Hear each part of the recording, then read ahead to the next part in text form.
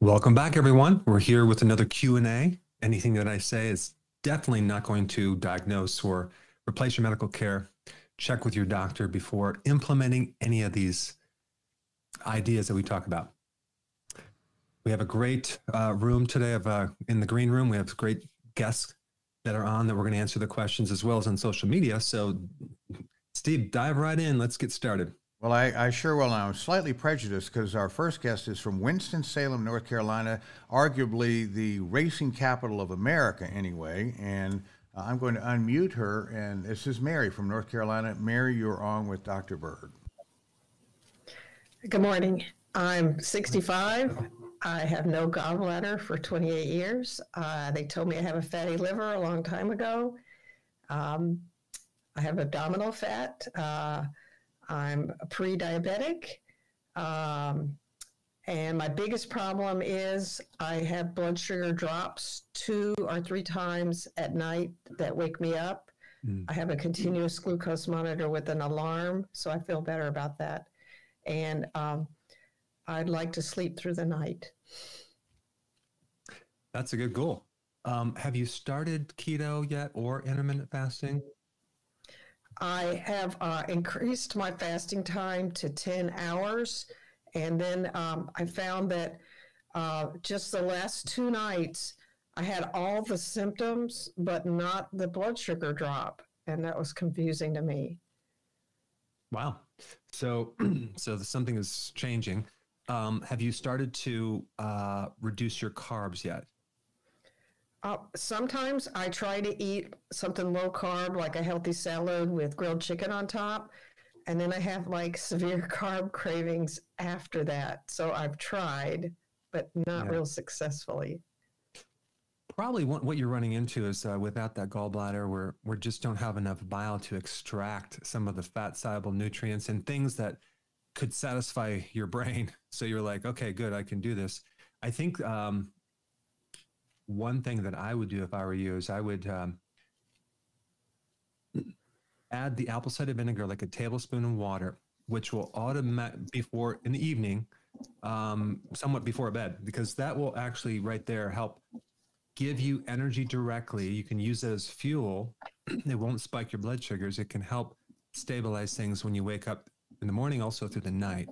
The other thing is berberine is a natural metformin that can help with insulin resistance, which you probably have some pretty severe insulin resistance. But if the goal is to handle these issues that you mentioned, we want a combination of both intermittent fasting and keto. The problem that you're running into is you probably can't go very long without being hungry or craving. So the way to go longer is to lower your carbs. So maybe you start off with some replacements for the carbs, like some healthy versions of the pleasure foods or sugary foods that you eat, and then you start to lower the carb, which then will allow you to start to shift the body more to fat burning, while you add more fat to your meals to make you more satisfied, to go a little bit longer with fasting. So now you're at 10 hours and you're at 12, 15, 18, and then 20. And I think you're just right in the transitional phase where if you just push through that and you keep tweaking things with the things I mentioned, you'll get to a point where when you're burning fat, you have absolutely zero cravings and zero hunger. And once you have that, it's working. It's going to be a lot easier, because trying to do this with cravings is really tough. So you also probably would benefit by taking some bile salts after your meals, because that way it will give the bile to start to replace what's missing too. And then one last thing, which I think is going to be the icing on the cake. I don't want to mention cake, but another product you can order is called TUDCA. TUDCA. And TUDCA is a type of bile salt that I recommend taking between meals, just to help with your liver, help blood sugars, help a lot of things, and help kind of keep your bile ducts open and free flowing. So that's TUDCA, TUDCA. Yeah. Just take 2 of those on an empty stomach somewhere in the day, not with the meal. And then I think those actions will put you in good shape. Oh, okay. What about those stevia and those artificial sweeteners? Yeah. Yeah. I would start doing those as your replacement. So that way you're not deprived. That way you get the sensation of sweet, but without the actual sweet, without the actual sugar. Okay. Okay. I've been working on those. Oh, okay. Oh, I Great. thought that the berberine would lower my blood sugar and make it worse at night. What happens is that it'll help to regulate insulin resistance, which is a little different. Okay. And so it makes insulin just work better. But if you're eating carbs, we're still gonna have a problem through the day if you eat carbs. But what normally happens with someone like you is that your liver will start making more sugar at night. It's called gluconeogenesis. It'll make sugar, and then the insulin comes in there and pushes your blood sugars down at night. That's because it's trying to counter that effect. So, so that's really what you're probably running into. It's your sugar is not low because you're eating low sugars.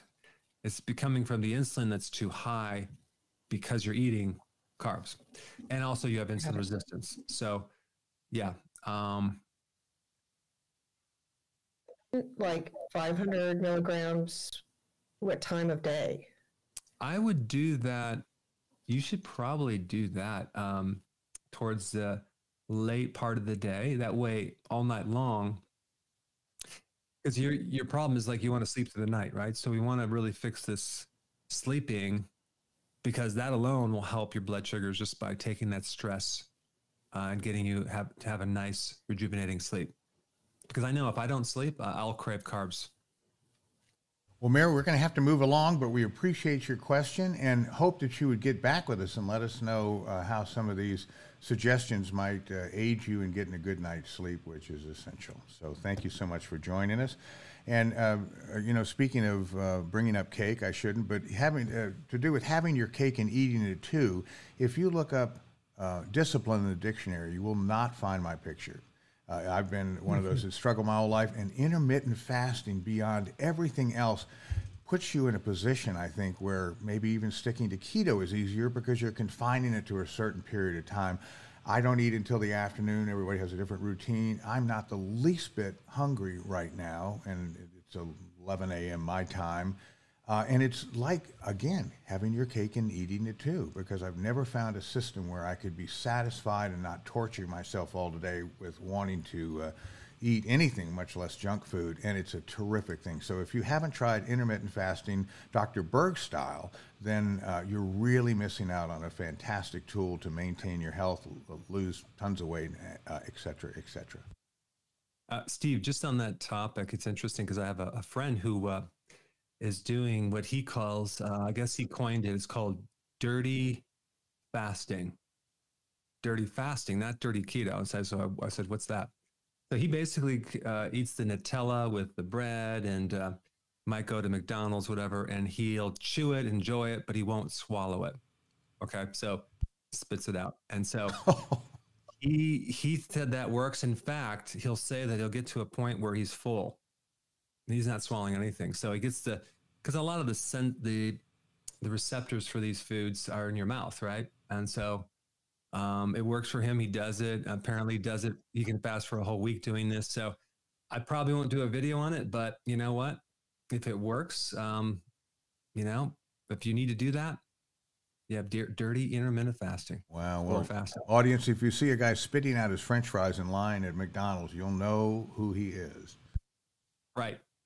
All right, let's get on to a fascinating quiz question, and this is the first one of the day, Doc. There you go. All right, let's see. Why do the majority of people with gluten intolerance have zero GI symptoms? Like they don't have bloating, they don't get abdominal pain, and they don't have diarrhea. Interesting. Okay, well, listen, in addition to our guests in the green room from around the world, let's go ahead and give a shout out to the rest of them. So we'd like to say a good morning to all of our viewers joining us today from the UK. Thank you, Barry will be with you. Ebery, oh God, I think I screwed her name up. But she'll straighten us out in a little bit. Okay, so from the UK, Canada, Mexico, Norway, Chile, the Philippines, Jordan, Barbados, the Czech Republic, Nigeria, France, India, Poland, South Africa, Israel, the Netherlands, Taiwan, the Dominican Republic, Ghana, Belgium, Italy, Ethiopia, Bermuda, Germany, Argentina, Japan, Trinidad and Tobago, Sweden, Austria, Spain, New Zealand, Brazil, Bangladesh, Turkey, Portugal, Australia, Oman, Lebanon, Uzbekistan, Iran, Peru, Saudi Arabia, Ireland, Eritrea, the Virgin Islands, Denmark, Switzerland, Lithuania, Scotland, been there, Indonesia, Wales, Slovakia, Malaysia, Hong Kong, I think this might be the longest list ever, Uganda, Qatar, Cyprus, Jamaica, Finland, Cameroon, Algeria, United Arab Emirates, Pakistan, Armenia, Ireland, Singapore, Aruba, and all across these United States. I think we could have a whole show on just naming people that are listening, but I think that would get a little monotonous. So there you have it, audience. Thank you all so much for joining us from around the world and enjoying, among other things, intermittent fasting. It's just so great. Okay, why don't we go to social media, which we've neglected thus far. Louise from Facebook, can we order from TUDCA and berberine from your website? Do you have such a thing, Doc? No, I don't have those products. You can get them anywhere. They're very available. So there's certain products that are easy to get, and they're pretty good quality. So I wouldn't have any need to create those products. The products that I create are mainly either difficult to get or the quality is really bad out there. So, but yeah, you can get these anywhere. Wonderful. Okay, let's go back to social media again, or rather stick there for a while. And let me scroll up a little. Kappa Kappa from YouTube. Do you have any advice on how to heal severe leaky gut syndrome in an ASD child, whatever that is, with lots of food intolerance issues? Well, the first thing you have to do is avoid the things that are causing the problem. And I would say out of anything, gluten is at the top of the list. So you have to avoid grains and start following the healthy version of ketogenic diet. Now, to heal that area, bone broth is something. Glutamate is a supplement that you can get to help heal the gut. And cabbage juice, believe it or not, has properties in there. It's actually loaded with glutamate as well to help heal the intestinal lining. There's also, as far as the diet, I would recommend doing carnivore because the fibers are going to irritate your gut. So that would be the best advice for someone that is younger or older that has leaky gut. If you have leaky gut, you've lost the mucosal barrier, that layer of mucus that makes it wide open to have certain food particles get into your body through the lymphatic system there, and then create all sorts of immune reactions and allergies and even autoimmune problems. All right, very good. Again to YouTube. Alma from YouTube. I've been on keto on and off for a while. Thank you for your honesty. And I've been having a lot of joint pain and fatigue lately. My new doctor recommends going vegan. Do you have any thoughts on the vegan diet? Yeah, it's very difficult to do. And if you have inflammation, I wouldn't go in that direction simply because there's a lot of things on the vegan diet that can irritate your gut and increase more inflammation because there's high amounts of omega-6 in grains and other foods. So, and also, yeah, you're not going to be doing fish or fish oil. So how are you going to get your omega-6? I mean, 3. You can do algae, but that's a little bit different as far as your DHA and your omega-3. So it's possible. It's not something I recommend if you're just trying to resolve inflammation. Vitamin D is another good anti-inflammatory nutrient in high amounts for inflammation. But watch my recent video on joint inflammation because I cover all the different sources, and I think you'll benefit from that. Very good. Okay. Again, from social media, This is a sweeping statement. Holly Ann from YouTube, should high glucose corn syrup be banned from American food ingredients and supply? Question mark. That would be a good idea because it's in all these foods, and it's so badly processed, and it's loaded with all sorts of things that have no benefit to your health whatsoever. And it's like, it's just so super concentrated. Yeah, I would, unless you're putting it on your pancakes and using it that way, I wouldn't recommend it. I'm being very sarcastic. Very good. Well, Holly Ann, Dr. Berg is on your side. Omwinga from YouTube, would you recommend using activated charcoal when treating low stomach acid and SIBO? No, I would use that more for toxicity. And like, let's say you have some poison, someone's trying to poison you or whatever, I would take that. Or you ate something, food poisoning, I would take that. Or maybe some bloating. But SIBO, that's usually, you want to increase the hydrochloric acid in the stomach. Okay. So we want HCl, betaine hydrochloride, and then, or some apple cider vinegar. That will start to acidify the stomach and decrease the microbes coming through. The other thing that I would take is some bile salts, because chances are you probably don't have enough. And the bile salts actually go through the small intestine to act as a detergent to kill off these microbes, because you have microbes growing in the wrong place and then they're fermenting. So if you add more fiber, that would be bad. So you want to probably do carnivore for a while and take the betaine hydrochloride. But I don't think charcoal would be the best thing to take on that. Okay, very good. And Teresa, this time from Facebook, can babies be fed whole eggs? Now, I think they would choke on it. I would recommend cutting it up first. Dr. Berg? Yeah, if a baby is very, very young, like, I mean, the breastfeeding is going to be the best thing, honestly. And then maybe when they get to the age of 18 or a year old, then maybe start introducing some really high quality eggs. Yeah, at that point. But if you could do breast milk, that's going to be the best thing that you, especially to prevent all sorts of problems down the road, like immune problems, allergies, and have the best chance of having a good health. Incredible. Okay, quiz question number 1 asks, why do the majority of people with gluten intolerance have zero GI symptoms? And 90% of our respondents say it is because gluten can cause inflammation in the gut, and 10% say because the large intestine process is improved by gluten-free foods. No answers at all. Excuse me. That's it on any other topic. So there's your 100%. So, Brett, I mean, Steve, you probably know there's people like bread and pasta, right? And cereal, crackers and biscuits and things like that. And so as soon as you start getting into that area and you tell people, oh, you shouldn't eat that, literally, it's like you're taking away a big part of their life. So I want to tell you something about this topic on gluten that goes beyond just the sugar effect, the turning into sugar and the weight gain and glyphosate, which is herbicide that's in the wheat and things like that.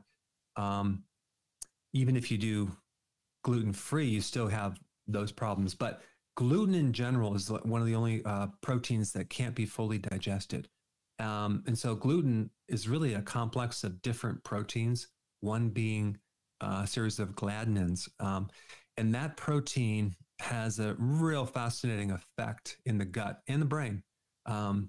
It stimulates the opioid receptor, giving you a morphine-like action. Now, why do people take morphine? It's for pain relief, right? So what they found, and I'm going to do a video on this, is that you're really kind of stimulating like this pain relief in your gut. So you don't feel the symptoms going on, but they're going on. And then that gives you this idea that, wow, maybe I'm okay. Maybe I can eat that bread without a problem. Yet you have all these other issues that you might not think are connected, but they are. So that's really what's going on with gluten. And I have a video release on that. And in Europe, they ferment grains longer, so there's less gluten. So there's probably less issues. And also they have less enrichment, like the iron that's in a lot of these grains. It creates a lot of bloating as well. But that being said, just because, you know, you don't have a digestive reaction doesn't mean that there could be a problem going on. And so, and the only reason I'm bringing this up is because I'm doing a lot of DNA testing, and I'm finding the great majority of people have gluten intolerance from a genetic level. It's actually more common than I thought. Interesting. Yeah, they don't have a lot of bloating, or they don't have GI problems, which is interesting. Oh, well, poor things. Liberty Yas from YouTube. Here's some good news. I have been on healthy keto since November and have lost 50 pounds. My physician says all my numbers are perfect, which was not the case a year ago, and why I went on keto, 25 pounds to go. Go Liberty. We're rooting for you. And of course says, thank you, Dr. Berg. And there's, by the way, tons of these things flying by on the comments from YouTube and Facebook. We don't have time to put them all. And of course, we want to get to the things that interest you. But that good news should be interesting, because this stuff really does work, as is evidenced by people all over the world tuning in. Okay, Fanny from YouTube. I have kidney disease and I am on dialysis. What should I be doing to help heal my kidneys? Thank you. I have had several people, even in my clinic, come to me on dialysis, usually from being a diabetic for a long time. And so it really depends on what stage you are as far as kidney disease. If you're a stage 5, then that's a situation you're going to have to work with your doctor to, you can't really do, the same diet necessarily, because you have to avoid phosphorus and potassium and things like that. But if it's not a stage 5, I would definitely go low carb.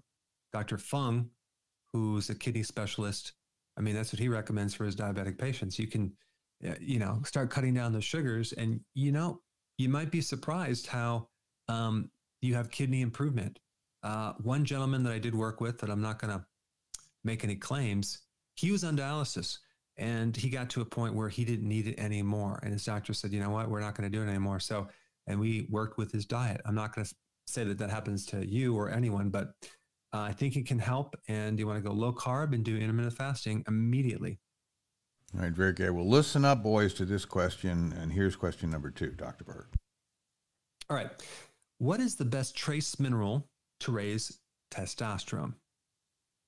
All right, my pen is quivering over the paper, dying for the answer. So answer that as you always do, audience. And why don't we go back to a phone call that we've gotten today from Stephanie. And Stephanie, I forget where you're from. From Austin, Texas. Austin, Texas. Good for you. Don't mess with Texas. And why don't you go ahead with your question for Dr. Berg.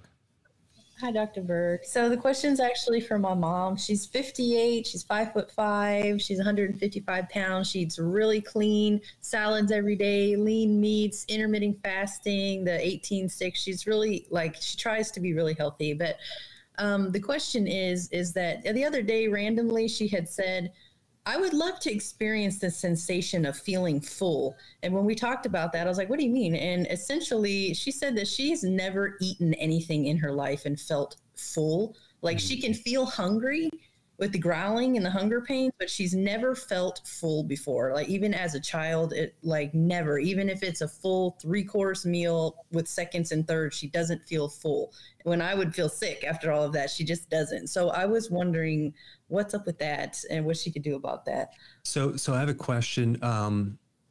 Is it the feeling full, or is it feeling satisfied? Because, eventually if she keeps eating, she's like, there's no more food that can fit in there, right? And so I just asked her, and she said it's satisfied. It's feeling satisfied. Yeah, that's interesting. There's a couple things that I would bring up. Just with animals and insects, if you feed carbs to them, they're not going to feel satisfied until they have enough protein. I'm assuming that she's eating enough protein, and if she's not, then that can actually satisfy her, especially the amino acids, especially if she has enough stomach acid to break it down. But the typical reason for not feeling satisfied is, and I don't I'm not saying it's her situation, but there's not the nutrient dense foods. They're very hard to find nowadays. I'll give you one example. I live on a farm. I have my own chickens. We have eggs. When my son comes over, when he eats those eggs, he has a very fast metabolism. He can't even finish like 4 of them. Normally he could just keep eating. So when you're eating foods from usually the grocery store that are just not as, they're not grown, like even the vegetables aren't grown on soil, they're hydroponic. It's going to be hard to be satisfied because the density of nutrients aren't in there to satisfy that. That's one thing. So going to the farmer's market, finding nutrient dense foods, important. The other thing is she might need more bile salts. So at the end of the meal, adding some bile salts that might help increase the bile to extract more nutrients from the fat. So you get the fat soluble nutrients. I know that alone can cause someone to just not feel satisfied. So those are the things that I would look at. And then the other thing is that, your microbiome also helps with a lot of digestion. And she may need more probiotics too. So adding probiotics at night before bed or even after the meal in the form of kefir, plain kefir, might be the ticket with some fat. So she has a little dish of kefir right at the end of the meal, put some walnuts in there, or even macadamia nuts, or even pecans. And I think that might help her. She's been listening. Thank you so much. You're welcome. That's great. Stephanie, thanks for a great call, and we're well wishes to your mother. And let's see, we're waiting for some quiz question answers. But in the meantime, the Early Bird House, what a handle from YouTube. Could you please explain the pros and cons of bentonite clay? I am low in iron and enjoy the clay, but I'm feeling very tired these days. I don't know how you can enjoy the clay, but hope it works. Mm-hmm. When people crave iron, sometimes they crave dirt and even clay. So I don't know if bentonite clay is the best source of iron, but bentonite clay is, it works by not absorption, by adsorption. So things stick on the outside, like 2,000 times the weight of that molecule of bentonite clay just can accumulate around it by kind of acting as a magnet. So it's really good to help detox you, pull toxins out, reduce toxicity, get rid of the reactions from any type of detox. But it's also good as a microbial, antimicrobial. And so that's what I would use it for. But the fact that you are iron deficient, you should probably do like red meat or liver. And if you don't like that, have them get them in like a grass-fed liver pills. That would pretty much handle anemia. But of course you want to find out why you're anemic in the first place. Is it menstruating? Is it a problem with needing betaine hydrochloride, which will help you absorb the iron? So these are all these things that I would look at first, like why you have the problem in the first place. But I don't have enough data, so we won't go there. But that's my short answer. Okay, very good. Why don't we go to Nona now, who's in New Hampshire. And I hope it's warming up there at this point. And Nona, hang on, let me click the right button here. Nona, you are on with Dr. Berg. Dr. Berg, thank you for giving me this opportunity to ask you questions. I've started to begin with, I'm 59 years old. Mm-hmm. I have hypothyroid. I have diabetes. I'm diabetic too, type 2 diabetic for almost 30 years, uncontrolled, very, very bad sugars. Even though I dieting all my life, never changed my sugar levels. And also, so I was kind of, very worried about my health. And 19 days ago, I found on YouTube your lecture about intermittent dieting and keto, healthy keto. And you know what? I so much believed in you that the very next day I started. Oh, we lost her audio, Doc. I'm not sure why. Your videos. And so my sugars for 18 days, I have this little meter and there is a green zone. So that this is a normal zone. My sugars are within this green zone because I have never had it, never. My sugar was as low as 100 yesterday. And it's like before, if I would have it, I would feel like hypoglycemic, but I felt just great. I eat and my sugar does not go up. Right. So I thank you for You're that. welcome. I have a question now. I am I'm kind of rotating. One day I eat one meal, and another day I eat two meals.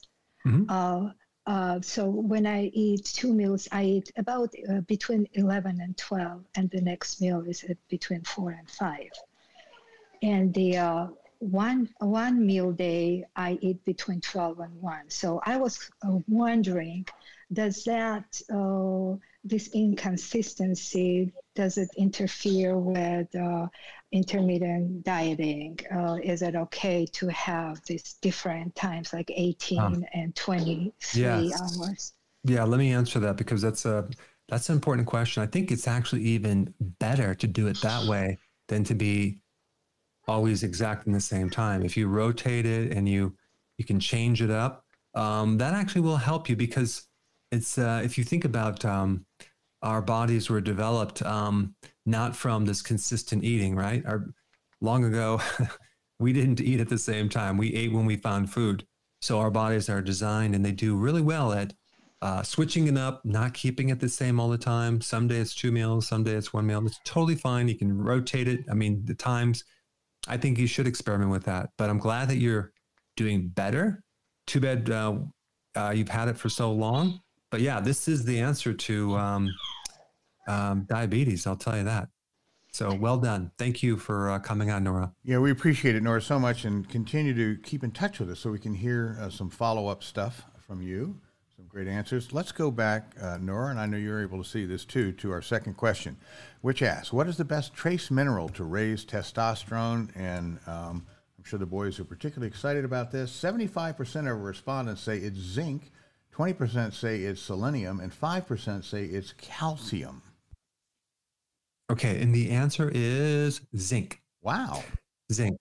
Yeah, zinc is the best way to increase testosterone, and zinc has it's probably one of the most important trace minerals for immune system, but it also helps with the sense of smell and taste.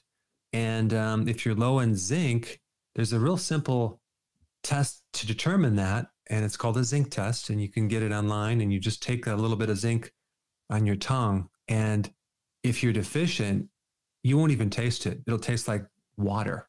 But if you have enough, it'll be like this really like metallic, bitter taste.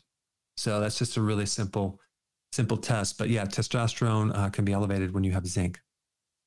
Okay, very good.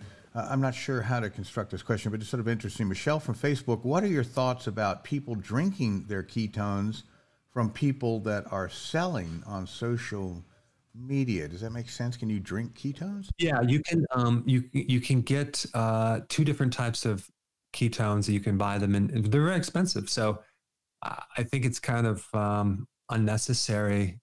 You can also take MCT oil to get ketones, which is a lot less expensive, and or just allow your body to create its own ketones from your own fat. Because when you take ketones, realize you're getting the benefit from ketones on your brain for sure, and maybe for energy, but you don't get the benefit of using your own fat.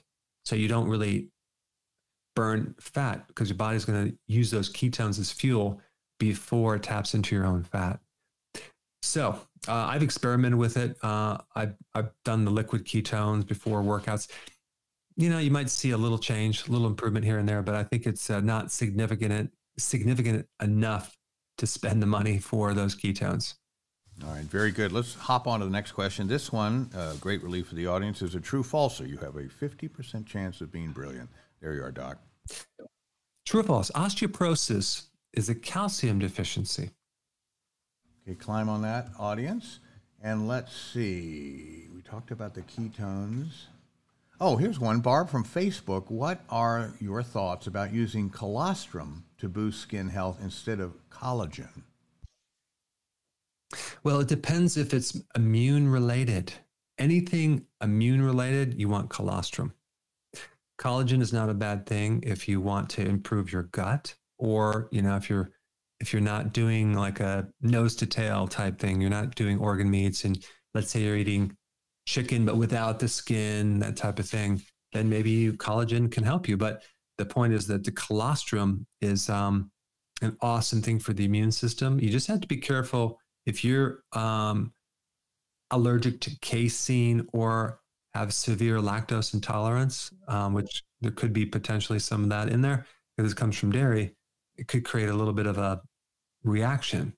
But if you don't have a problem with that, I think it's a really good remedy for severe immune problems, especially if you have a history of taking a lot of corticosteroids and things like that, or prednisone. All right, last but certainly not least, and I hope I'm pronouncing the name correctly, Abera is in the UK, and I'm unmuting her. And Abera, you are on with Dr. Berg with your one question in 30 seconds. Go. Hi, Doctor. Thank you so much for all your work. I watch all your videos. I need to sometimes pull myself away and just get on with my work because I can watch you from morning to night. I've just started. I'm a 52-year-old woman and just stopped HRT since I started the ketogenic diet and intermittent fasting.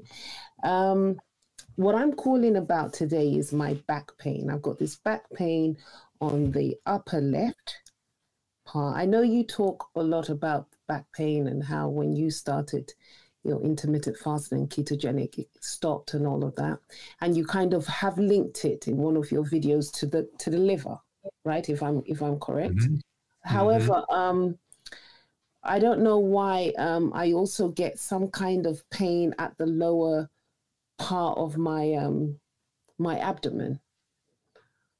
The lower side towards the right, and then this back pain towards the left.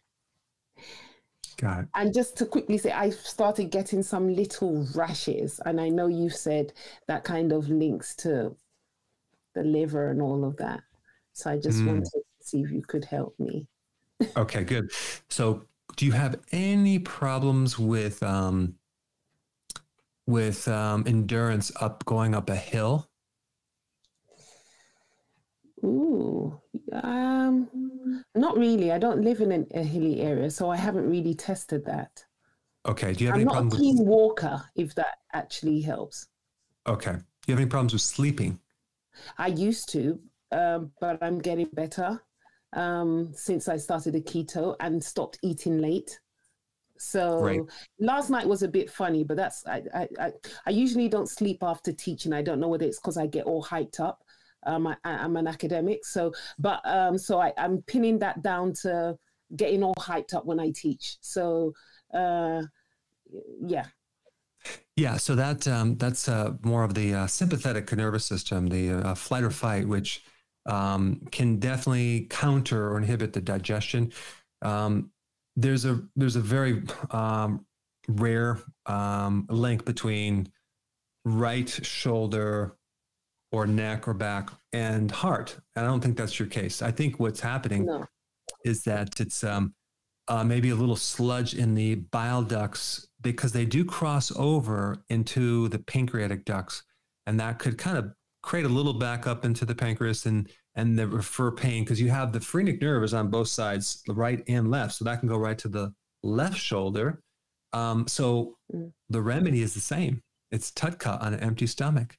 You take 2 in the morning and then 2 in the afternoon, TUDCA, and that will open up the bile ducts and allow things to drain. And that pain should go away unless there's an old injury in the area. Then you have to, work on the opposite muscle. You can do that by hanging with your arms and stretching the latissimus dorsi underneath the arm for the upper back. That would help that. And then for the lower abdomen, I would just start working on maybe a good probiotic, working on probiotic foods like sauerkraut, and start to include that, because that sounds like there could be some help needed in that area. But that's kind of what comes to mind off the bat. So yeah, why don't you try that? And then the rash the little rash that I was saying, it seems to not be going. I thought it was going away, but it comes back. It's just a little rash. But I know you talked about the skin and connections with, things not working properly on the inside. Well, if there is a little bit of a subclinical loss of bile salts, which is causing some of these issues, one of the problems is it tends to back up in the system, and it can create some skin rashes as well as itching. Okay. All right. So that and because you'll find that even the TUDCA actually is good for the skin. So it might kill two birds with one stone. Very good. Abira, thanks so much for being a great representative of the UK. You're welcome. And let's see. Let's move on. By the way, audience, I tried to wrap up all our other duties except for questions so we can have a marathon of social media. But let's go to the next question, Doc. Okay, so true or false? Osteoporosis is a calcium deficiency, and then what did everyone say? Oh, let's see. Excuse me. I was worried about that. Answer number 3, we don't have it yet, so let me put that on pause and go back to something else. All right, Doc, let's see. Tina from YouTube, my uncured beef hot dogs contain hydrolyzed corn protein and potato starch. Are they bad for the body? Please advise. I don't know why they have to add those fillers in there. Yes, it's bad when you start combining these starches. I'm not correct. I may be wrong with this, but I do know for a fact, modified food starch, corn starch, maltodextrin have a loophole, and you don't have to list those as sugars. You can list them under the carbohydrate to then allow you to say, hey, we have no sugar in our food. But all 3 of those items respond way worse than sugar. Okay. Like table sugar, which is on the glycemic index, like 64. Well, these are in the high 90s or even over 100. So it doesn't help your blood sugars. And when you combine that with protein in the hot dog, not a good combination. Definitely not keto, and probably could affect your digestion a lot. I know in the past when I combined meat with bread or even like meatloaf or whatever, boy, I would just not feel good. Or even barbecued ribs with all the sauce, the sugar sauce with protein. I would get so tired after I'd eat that. And so now I know why, because it doesn't really mix. It creates a problem with digestion. So I wouldn't buy those hot dogs. Very good. All right. Well, now I've caught up with the audience, and the question was, true, false, osteoporosis is a calcium deficiency, and 95% of our respondents say it's false, and 5% say it's true. That's quite a spread there. Well, to the 5%, the question is, can you correct, if it's true that osteoporosis is a calcium deficiency, can you correct osteoporosis with calcium? And the answer is no, you can't. You probably end up with calcified arteries. So osteoporosis is a combination of hormonal issues with low estrogen, a problem with a lack of vitamin K2, a problem with a lack of vitamin D, lack of trace minerals. So it's a whole package. You can also develop osteoporosis by consuming too much phosphoric acid in soda. You can also develop it from stress. So there's a lot of factors. I'm going to release a video on this coming soon, but you realize, Steve, that over 50% of women over the age of 50 have what's called osteopenia, which is the precursor to osteoporosis. I thought that was excessive. Too many people are having this problem, and they might not even know it. They're not at risk for fractures, but it'd be good to know if you have that so you can then quickly reverse it. And stay tuned for that video on how to do that coming up probably sometime next week. Okay, very good. Now this next question, a true falser, will be of interest to people in saloons around the world. And there it is, Doc. Okay, true or false? If pure alcohol has 0 carbohydrates, okay, does this mean it's keto friendly? You folks think about that. Let's see. So Ellie from YouTube, what do you recommend as a natural way to treat someone with undifferential connective tissue disease? Wow. I don't want to go on any prescriptions. No drugs. So I think it's possible. I think I don't have the specifics on the treatment or what's involved with that. But if you have some disease that's genetic, which I'm assuming it's genetic, it doesn't mean you can have that problem. It really has to do with the epigenetic factors mostly. So I would implement all the basic things that I've been telling people for a long time.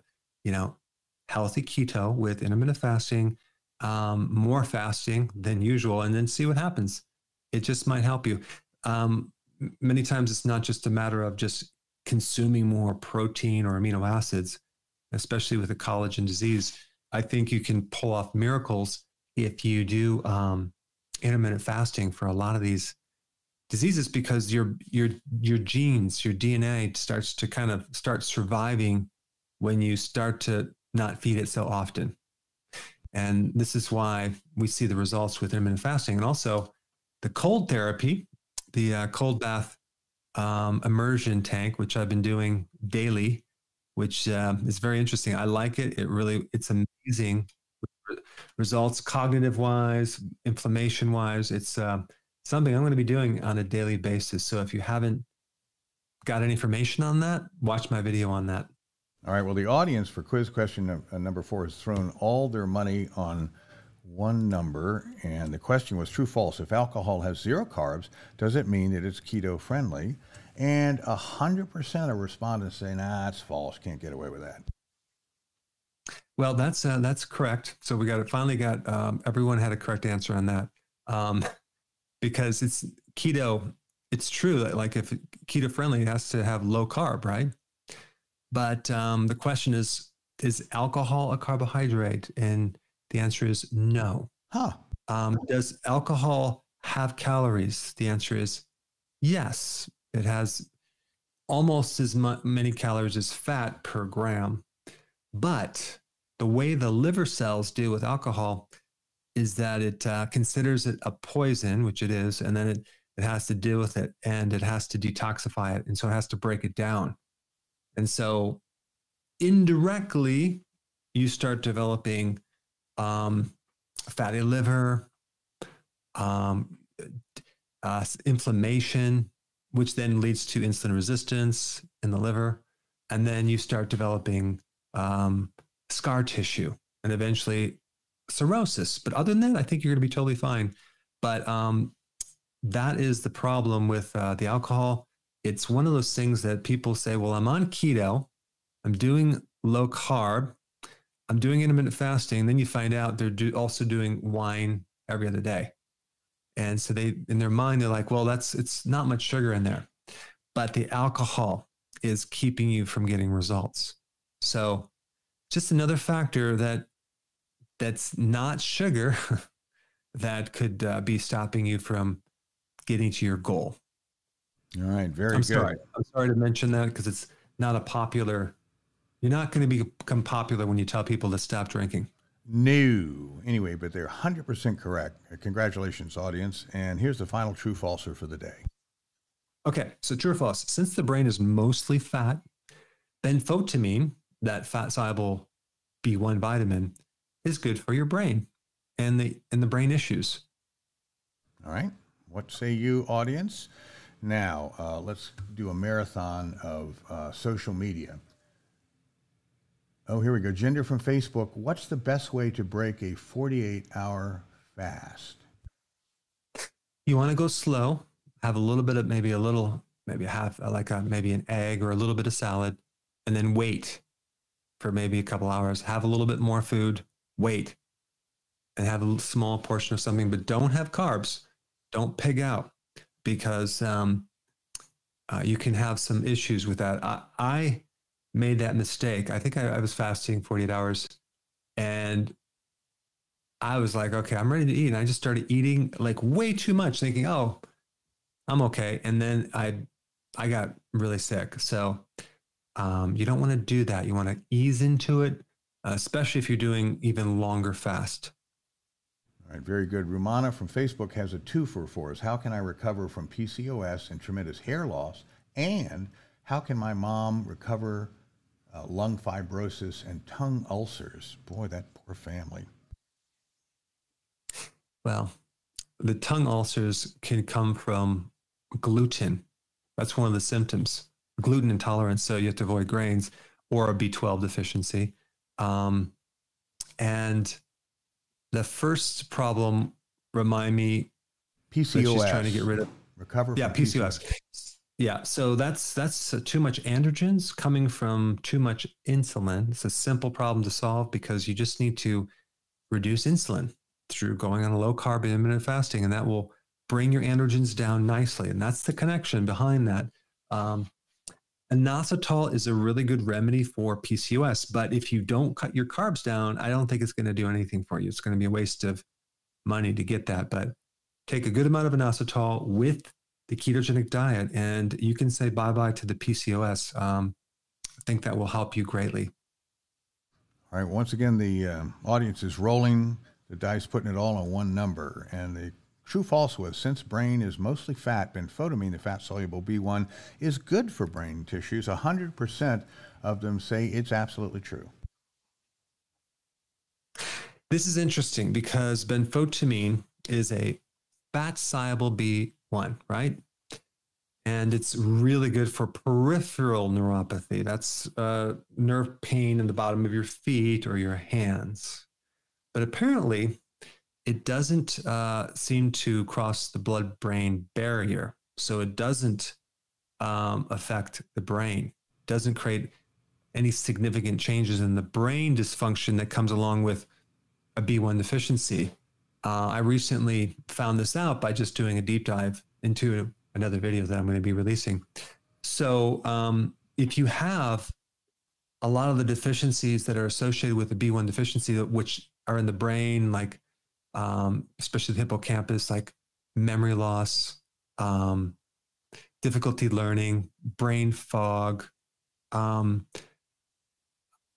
ataxia, which is like a gait problem, unsteady gait, and sleeping issues, insomnia. You'd be better taking a natural form of B1. And of course, I'm not biased of my own natural B1, but I do have one, and it's called L-theanine. And apparently this natural B1, which is, you can extract it from garlic, is also fat soluble, and it does penetrate the brain, and it does create some cool effects. So recently I had someone who had took like 4 of them. That's 200 milligrams before bed, and had the best sleep they've ever had. So it's also good for that excessive thinking, nervous anxiety, worry. A person needs B1, and get it in the natural version. If you take the synthetic version, you'd have to take a lot more. And some of those synthetic B1 can actually give you paradoxical type symptoms, or opposing additional worsening of symptoms. And so there's some issues with that. So I don't recommend that unless you're taking it for very short term. All right, very good. Well, the last question of the day, audience, no offense, but wah, wah, wah, wah, wah. Didn't get that one, but the previous 100% correct makes it a wash, so you're all great. Pamela from Facebook, I've heard that a drop of castor oil a few times a day can get rid of cataracts. What are your thoughts? I don't know if she was dripping in her eye or in her tongue, but anyway. I don't know. I don't have any data on that. I mean, it could, but I know it's good for getting your eyelashes back. So that's one thing that it's good for. I'm not sure about cataracts, but the liquid MSM is good for cataracts, and sometimes even floaters. But it penetrates the eye and it can actually help. But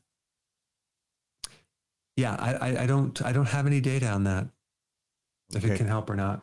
Very good. Well, Faith from YouTube, and again, our thoughts and prayers go out to you. What would you recommend for someone with stage 4 metastasized cancer in the liver? Can you help with this, for healing? That's a terrible diagnosis. So if I was in that situation, what I would do as the most important action is I would start fasting. And it has to be, the worse the cancer, and stage 4 is bad, the longer the fast. I would fast for 3 weeks starting yesterday. 21 days, I would do that. And if I could go longer, I would go up to even 30 days or even longer. The only problem is if you're very, very fragile and thin and old, trying to do that is going to be really hard, because you need some fat on your body to fast. So, but if you can fast for a long period of time, you're going to be creating some really powerful epigenetic resistance to this cancer spreading. In fact, I've done interviews with several people who had stage 4 cancer. Then they did this, and they should have been dead a long time ago, and they're surviving. Guy Tundelbaum is one of them, and he even wrote a book on it. I interviewed him. And there's also a protocol that I helped sponsor a very expensive study in Europe of a protocol that was very significant as far as the results. And you can watch my video on that as well. Search that, and I talk about the results. But it's a protocol that doesn't have toxicity, so it was comparable. The results were comparable to chemotherapy. Wow. Now, I'm not making any claims. I'm just telling you what happened on mice, the mice study that we did. So if you do have any pet gerbils or hamsters that have cancer, you can apply that protocol. Interesting. Okay. Well, Faith, we're certainly pulling for you or your loved one that is in that condition. And we hope that you were able to resolve that. Beth from Facebook, I've been lactose intolerant since I was little. Can you explain why magnesium makes me feel sick all of the time? I don't know. I think it could be the form of magnesium, or maybe you don't need it. The other thing with magnesium, if you are deficient in potassium and you take magnesium, that could make your potassium deficiency a little bit worse. So maybe what you do is you just take more potassium to see if that doesn't put things back in balance. All right, very good. I think we're about to wrap up, Doc. And well, yeah. So we're back on track. We're gone for 2 weeks. I have a lot of interesting videos coming up. Please comment down below if you have any ideas of videos that you want more data on. And thanks for your attention. If you're listening this long and this far into this show, appreciate you, and have a wonderful weekend. We will see you next week, same time.